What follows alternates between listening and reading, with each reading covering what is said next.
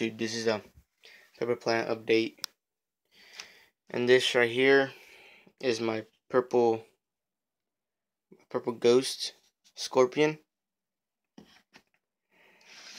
Then these two finally sprouted their yellow 7-pot. There, hopefully they grow fast. And this one right here is orange boot jalokia.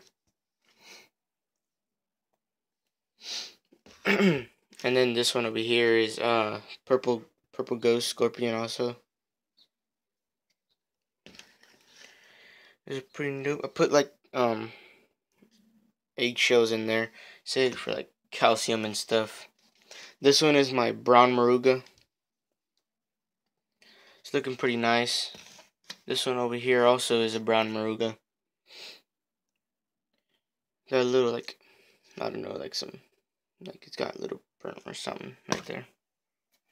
Then over here I got another purple ghost. Pretty nice. They're pretty nice. They're nicer than I expected them to be. This is another purple ghost. And then this one is a Brazilian ghost.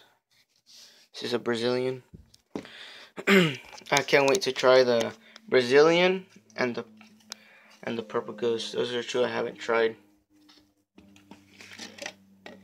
Can't wait to try those. And then in this cup right here, I got orange habaneros. I got like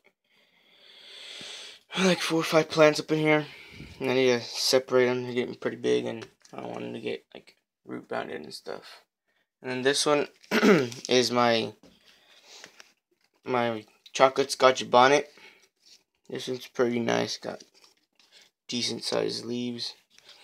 I don't know if I should top it or not. I mean, it's not that tall. It looks pretty nice.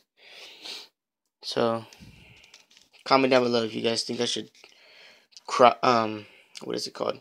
Top it. Cause it looks pretty nice, pretty kind of bushy, kind of, and then it's nice and green and stuff. And then right here is chocolate bootla that I'm growing. And then over here, this one looks all messed up and stuff. It's Butch Tea times Congo Brown. Looks pretty messed up, but hopefully it comes back. And then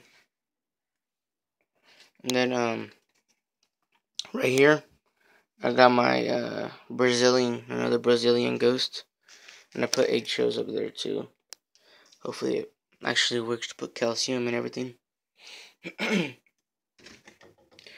So that's about it. That's all my plants. And then back here in this cup back here, I got brown habanero in here. I put them not too long ago, so hopefully those come up soon. That's about it. Comment down below what you guys think about my plants, and comment if I should top this one, the chocolate scotch bonnet.